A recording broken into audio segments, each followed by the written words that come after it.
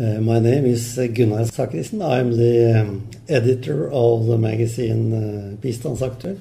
I understand that you were recently in Papua Ny Guinea. Well, I followed a delegation led by the Norwegian Environment and Development Minister Erik Solheim. The purpose of his delegation's visit was to try to figure out if Papua New Guinea is a possible cooperating partner for Norway when it comes to forest issues.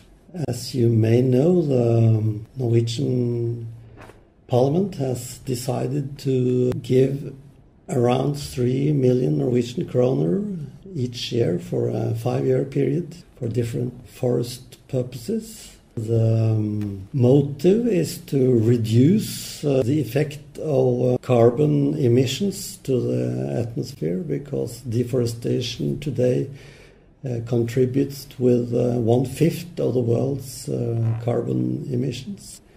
What would you say were some of the highlights of this particular trip? Were there any agreements?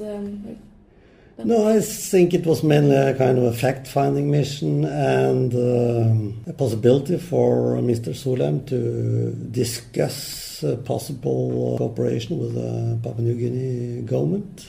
It seems as if they will support the government's effort to establish a climate change office and support their institutions in coming up with a bigger national plan against deforestation.